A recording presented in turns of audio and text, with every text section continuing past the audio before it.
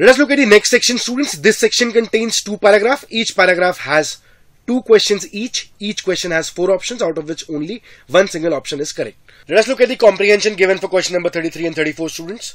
So, according to Graham's law, the ratio of rates of diffusion or effusion of 2 gases, A and B, under identical conditions of temperature and pressure is given by RA by RB equal to under root of MB by MA.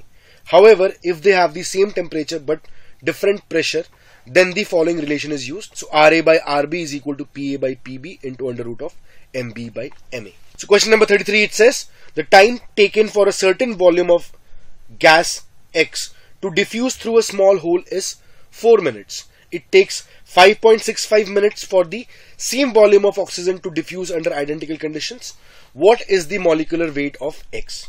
So, students, if we talk about the rate now, so we have R of X by R of O2. So, now students, we can write delta N for X by delta T. This is the rate for X. And if you talk about the rate for the oxygen, so we have delta N of O2 into delta T. Okay. So now if we talk about the delta Nx and the delta NO2, students, from the question it appears that both of them are the same. Okay. So delta T for X and delta T for O2 are going to appear in the rate expression. Okay. So if we talk about the Rx by RO2, we have the ratio of rate of X to RO2 as delta T for O2 and delta T for X. Okay. So if we talk about delta T for O2, it is 5.65, and if we talk about the time taken for X, it is given us as 4 minutes. So if we simplify this value, students, it comes out to be equal to 1.41, which is approximately root 2. Okay. So we can now use this molar mass expression, students. So we have Rx by RO2 equal to under root of MO2 by MX equal to root 2. Okay.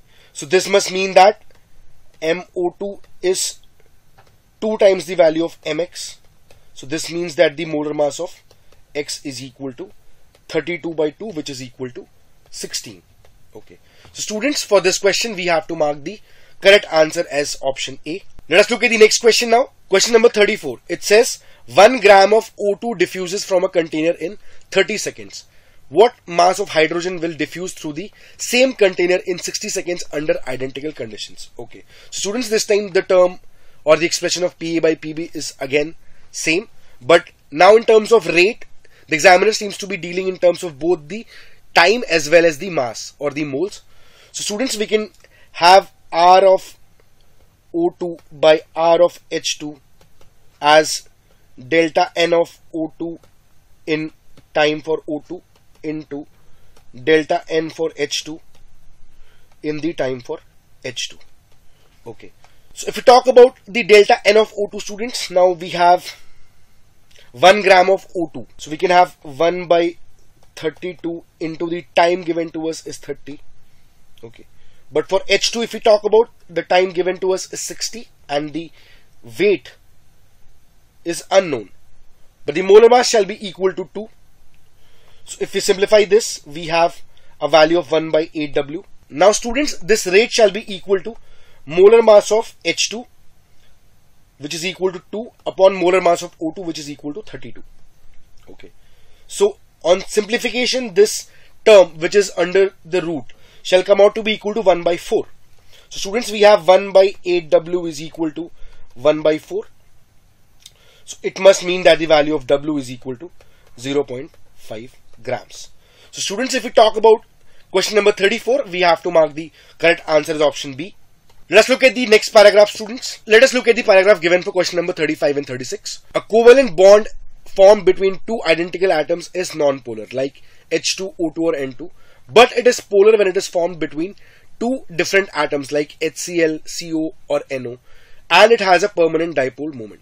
So dipole moment is a vector quantity. Its magnitude is given by the product of magnitude of either charge Q and the dipole length X. So the dipole moment is given by mod of Q into X. The dipole moment of a polyatomic molecule depends upon its shape and is calculated by vector addition of bond dipole moments. Okay. So question number 35, it says, which of the following orders of dipole moments is correct? So we've been given three different species. We have H2O, NH3 and NF3 students. So in H2O, we have two lone pairs. In NH3, we have one lone pair. And in NF3, we have again one lone pair. So students, we know that the dipole moment of NH3 is more than NF3 because of the lone pair dipole. So the NH dipoles and the lone pair dipoles act along the same direction, whereas in NF3 it is the opposite. So in NF3, the NF bond dipoles and the lone pair dipole, they act in opposite directions. So the dipole moment of ammonia is more than NF3. Now if we talk about H2O and ammonia students, in H2O, since there are two lone pairs, so these OH dipole and the lone pair dipoles, they'll all act in the similar direction, and as a result the dipole moment of H2O is going to be greater.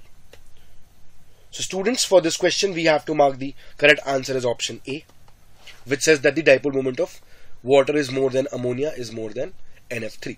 Okay, let us look at the next question now. Question number 36. Compare the dipole moments of the following compounds and identify the compounds having non-zero dipole moments. So students, we have to identify those compounds which do not have a permanent dipole. Okay. So if we talk about the first structure, students, we have OH groups attached at the 1,4 position.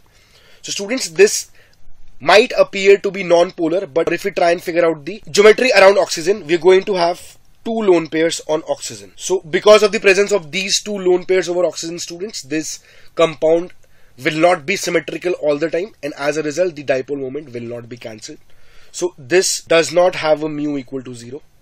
Let's talk about the second compound now. In the second compound also, students, there is a lone pair of electrons present on nitrogen, and as a result it is not perfectly symmetric. So due to this asymmetry, the mu or the dipole moment also will not be equal to 0. There will be a permanent dipole moment for this compound as well. If we talk about the third compound now, in the third compound, both the Cls have 3 lone pairs each.